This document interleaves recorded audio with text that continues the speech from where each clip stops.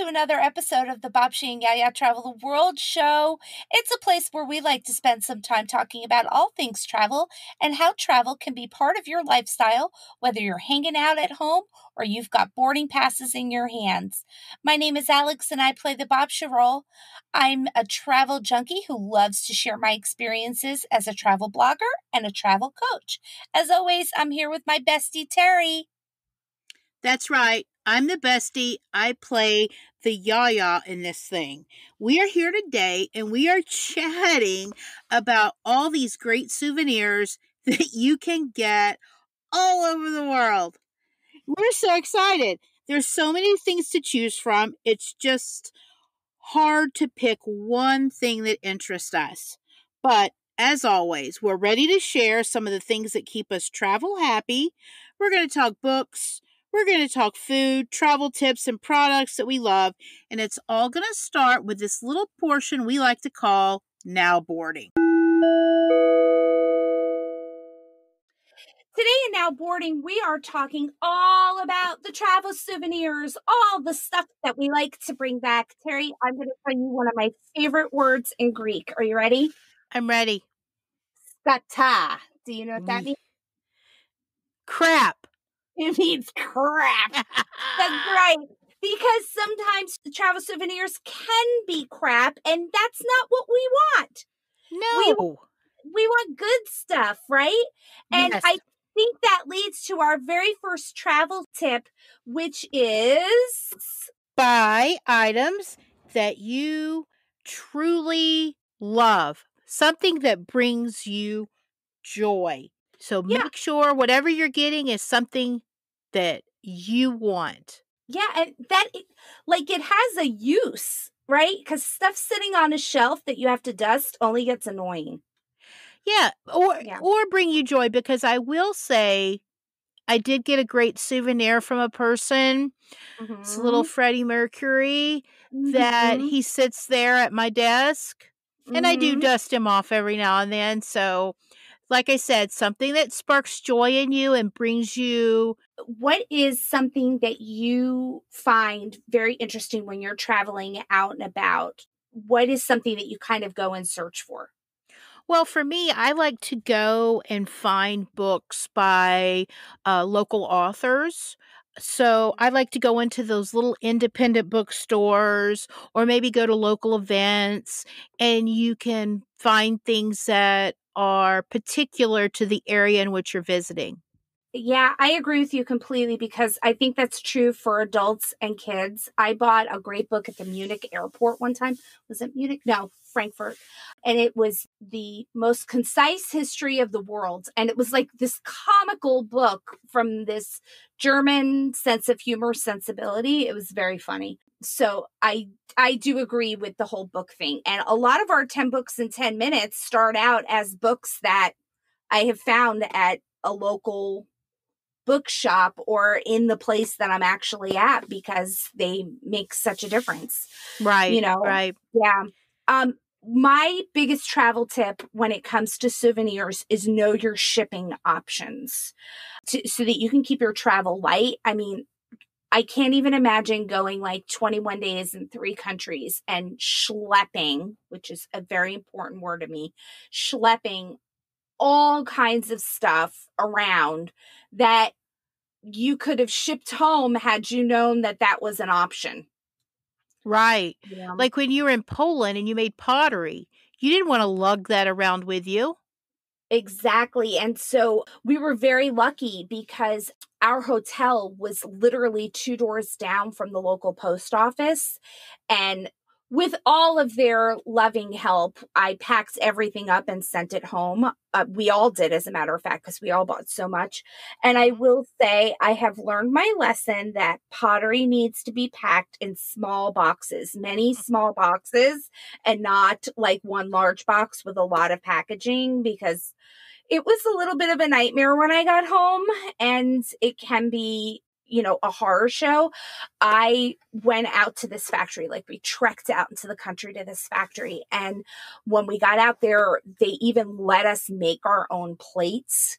And so when we shipped everything home, I thought, oh, it'll be more economical if I put it all into one box and ship it rather than several. No, wrong. Mine was the only box that came home, and I probably had half my pieces broken in some form or another. And some of them I was able to fix, and others I had to get quite creative with. Some of them were rather crushed, and I wound up kind of crushing them even more. And I took it and made like this mosaic tray with all the different patterns. It's very on it. pretty. Yeah, everybody kind of likes that story. So, you never know what is going to happen, but I wish I had known a little bit more about how to ship things. But I am glad that I knew what my shipping options were, because I couldn't imagine lugging all of that pottery back with me by hand. It would have been out of control. And it really wasn't like a money buster either to send it. It was like less than $100. And considering how cheap the pottery was, it wasn't that big of a deal. But I do, if I am bringing stuff home, I do use a hard shell suitcase.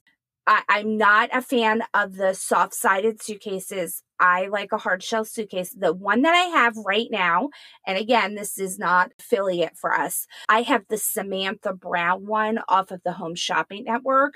And I will say I am quite delighted with it. It traveled to Africa and Europe, and it did quite a good job. So it's been on 3 continents, and I'm pretty happy with it. The hard shells are not what you think they used to be. They're not heavy at all. Right. They're so lightweight. I agree. I find that your things look better, and it just all around, it's just a far better quality suitcase. So I would definitely consider that in your travels for sure, especially when it comes, if you're somebody who likes to pick up travel souvenirs. And Terri, Yia Yia, you can tell everybody my house is literally its own travel souvenir. They're like in every corner. Yeah. In every place you look. Yeah. My kids make fun of me and they call it a museum. Yeah. But it's memories. It is. For me, it is for sure. And I am an out of the box thinker when I bring things home. I bring all kinds of stuff home. There are certain foods that you can't bring home. However, you can bring prepackaged dry spices home. You can bring oil home. I will say this though, be careful. My mother, years and years and years ago, went to the place where Greek oregano comes from, this mountain in Greece, and she pulled some of the dry oregano and put it in a Ziploc bag. So it wasn't packaged like normal, I bought it at a store or a tourist shop kind of oregano. And she got to JFK International Airport and she got flagged because they thought it was pot. And it was this beautiful, special, gorgeous oregano. And thankfully, I can say this all these years later. This is more than 25 years ago. I will tell you that she was like, but it's oregano from the mountain in Greece. And thank God that the guy took a whiff of it. And he's like, oh my gosh, go make pizza. He was an Italian and he was like, it's oregano. She's fine. But you need to be careful with those kind of things so that you know. Yeah, you definitely need to know your food restrictions, what's allowed to be brought back, because you sure don't want to go buy stuff and then get there and get it thrown out. Exactly. But, circling back to the idea of knowing your shipping options, we took a vacation in Alaska, and one of the things that my boys did was they went fishing for halibut. So the big, huge fish, and they caught them. And the company that we chartered through, we really didn't kind of understand the situation until almost the end. The company we chartered through actually included in the price processing the whole fish for us. So cutting it up and gutting it, everything flash freezing it for us and shipping it to our doorstep. So we wound up with all this beautiful wild caught fresh fish from Alaska. And, they're huge fish. Mm-hmm. And we wound up with a freezer full that lasted us like so long. And it was such a great experience on top of that. So when you're going into those situations, make sure you kind of know the whole story. I say from experience on that one. And let me share experience on the other side of the coin. Mm-hmm. As a child, we traveled extensively, and my mother, she loved souvenirs. The more, the better. Okay. Mm-hmm. We didn't look at our shipping options. I can remember as a child wearing a huge sombrero on the plane back because that's what my mother wanted. Mm-hmm. And I think now, oh my gosh, what did we look like? Dragging all these bags on, this young girl wearing this ginormous sombrero. There's so many other options Yeah, out there. Make sure you know them. It makes your trip so much better. it does. I could totally picture it in my head too. Yeah, Mhm. I Yep. I could totally see it. Alex here from the editing studio. Terri and I, Babcia and Yia Yia, started talking all about travel souvenirs in this particular episode. And we really focused in on two important tips: thinking about books as really legitimate travel souvenirs, and also how to ship things from no matter where you are in the world and making sure that you know about that. We told a lot of stories with that, but to tell you the truth, the one travel souvenir I have is one that you'll never believe. I've included that story here, and I hope that you enjoy it. Stories like this and the storytelling that we do in our podcast means a lot to us, and we hope that it inspires you to keep on travel dreaming during these times when maybe we can't get those boarding passes as quickly as we'd like. So, here's a story about my best travel souvenir ever. I hope you enjoy it. The best souvenir I ever got was one I didn't want. It was way too expensive. It was a complete luxury item. Most of all, it added to my already overwhelming schedule. I mean, let's face it, usually we bring home a few little trinkets so that we can smile fondly and remember a great experience. We do not bring home obligations. In fact, I recently participated in a Zoom show and tell for travel souvenirs. People bought all kinds of things: kitchen gadgets, cultural tchotchkes that represent a faraway place. That was so much fun. Actually, I had participated with my beloved Freddie Mercury Kokeshi doll that I found in the Plaka in Athens. A very clever find, but not my best souvenir. Let me rewind just a bit. My husband and I had decided to move to Japan based on Uncle Sam's insistence. We had 3 elementary aged kids at the time who were all, bless them, handfuls. On top of relocating, the settling in would be entirely up to me, as my husband would ship out often with his command. We were dealt a few blows during this particular relocation, the biggest one being that we would need to live on the economy instead of in base housing. That story was for another day. Anyway, lease signed, electric turned on, and moved in. About 1 year later, I collapsed for a nap while my husband took the kids out for a little fun at the local superstore complex called Viva Home. Then it happened. Big news was headed my way. My nap was interrupted by the bustle of 3 kids being reminded to take their shoes off and struggle to remove their coats quickly. There was news and they needed to tell me, Mom, Ryan found a puppy. You've got to be kidding me. Seriously? I literally started praying. Lord, I'm doing my best here, and I've got quite a full plate, as you can clearly see. This would be a really good time for you to intervene. There was no way on God's green earth that I was getting any sort of puppy. Let me say that again out loud. There's no way on God's green earth that we are getting a puppy. Thanks for making me the bad guy in this. What in the world could you have been thinking? Don't you think I'm overwhelmed as it is? Unfortunately, my mom filter was not working. Babe, you gotta see this little puppy. Really? You leave in a month for deployment. Ugh. Little did they all know that I had a concrete out that was just waiting to be used at just the right moment. Nope, nope, nope, no puppy in my future. Fine, I'll go see the puppy. Let me just run and get my heartless, unfeeling self together, and we'll go see the puppy we are not getting. Folks, this was the cutest puppy I ever saw in my life. And interestingly, the guy running the pet department was really happy to see us. Maybe happy wasn't the correct word. He looked relieved. So I held the puppy, and she was everything a puppy hungry person could hope for. She had cute, curious little pointy ears, her tail curved up into a perfect circle, and she was the perfect amount of white floof. Not too prissy, but not too laid back either.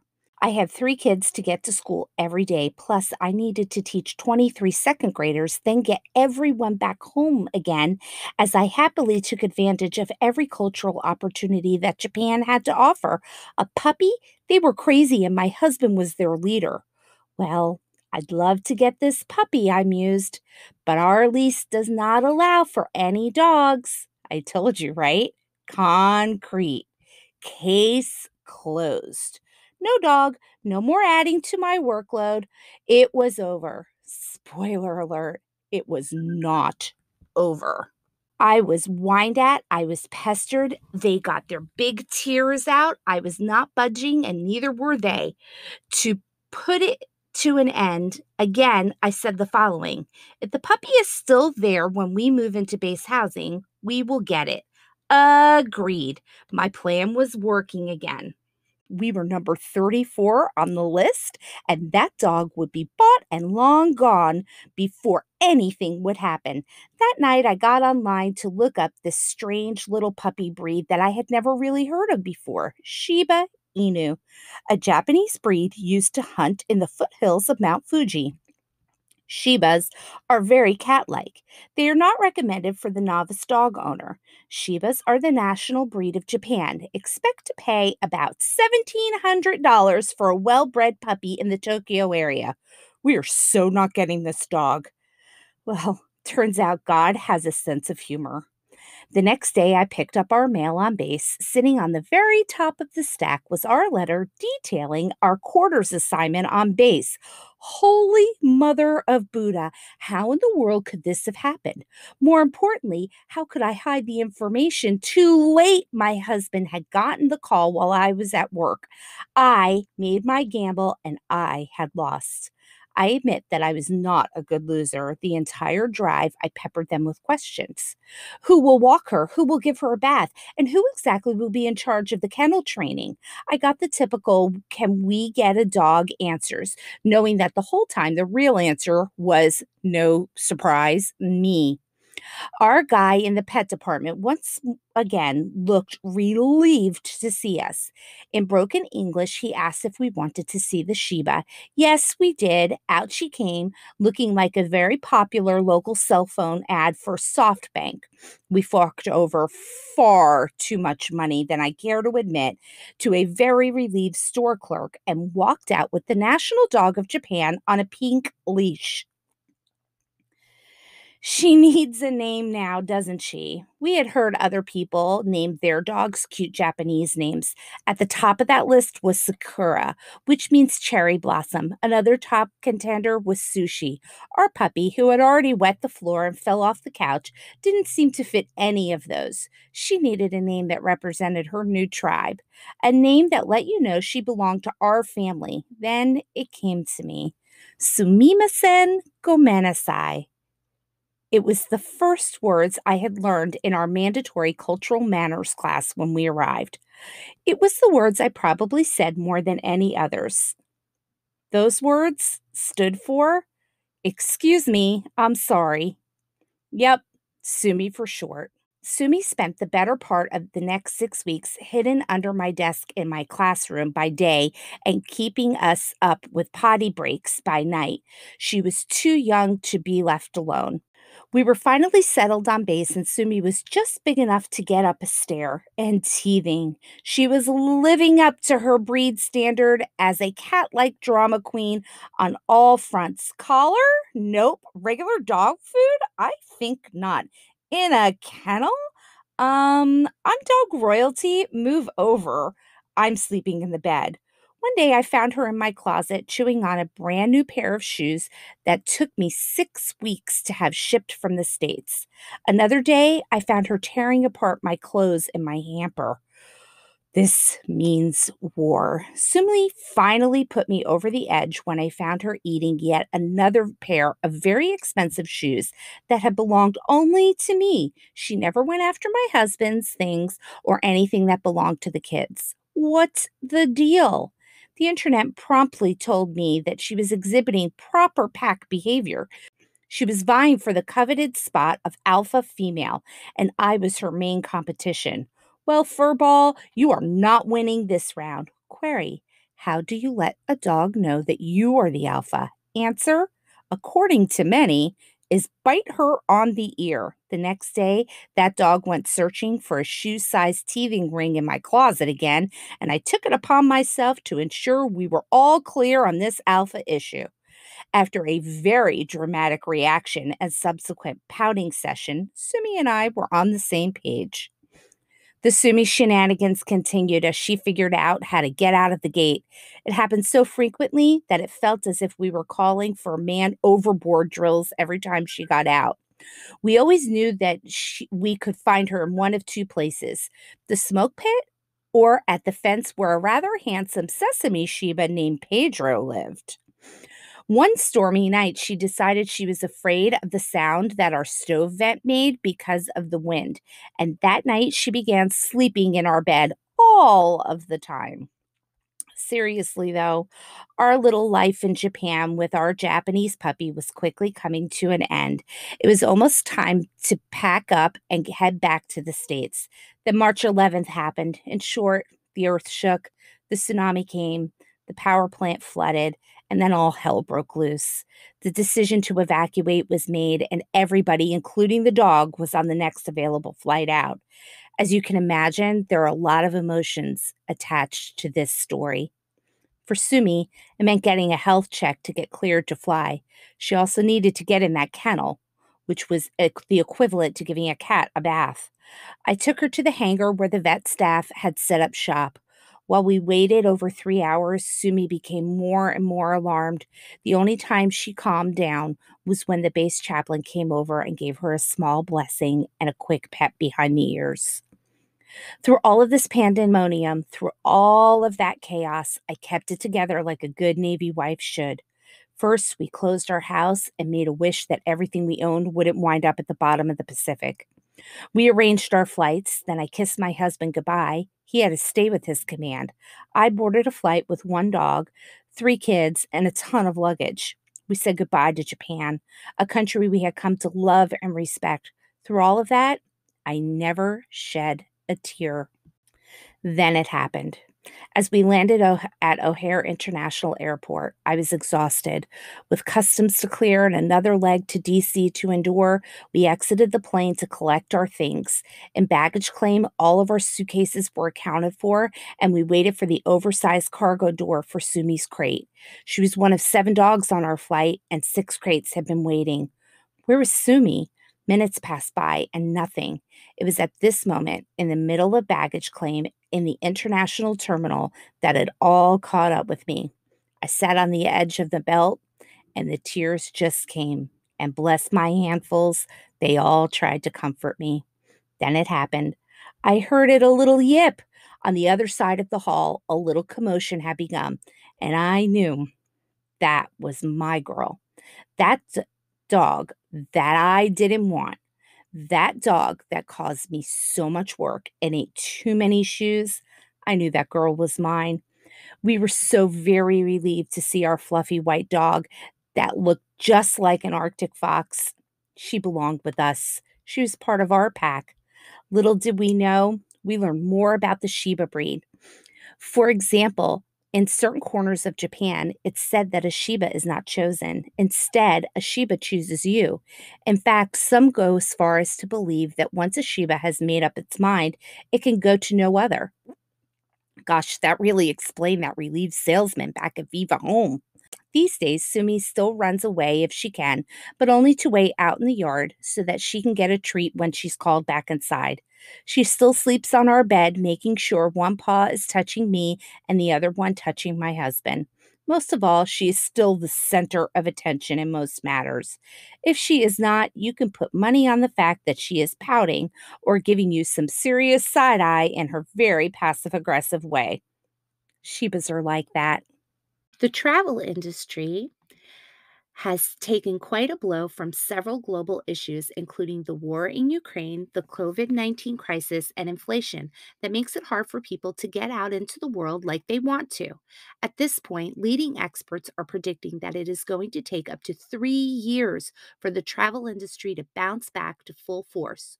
One way that you can help it is to like and subscribe to 10 microbloggers. Start with us. You can like and subscribe to our podcast and our website so that you can tell the travel industry that people are still interested in travel. So, Terry, how can listeners get a hold of us? We'd like to hear from you. Contact us at babcianyaya@gmail.com with your questions, suggestions, favorite travel tips, products, and travel trends so that we can share your ideas in the future. You can find us on TikTok, Instagram, Facebook, Twitter, Pinterest, and LinkedIn. Here you go, guys. Babci and Yaya. BABCIA and YIA. Babcianyaya.com is a home base for everything that we love about travel. And it's where we store our show notes as well as many of the resources that we offer to our travel community, including travel literacy for the kiddos. We always have new posts about all the things we love and about all the travel we're up to, including today's topic, as well as features on destinations, travel lifestyle, and stories to make you smile. Didn't get all that? Just check out our show notes for all of the ways to stay in touch and links to anything we chatted about in this episode. As always, thanks for joining us for our journey.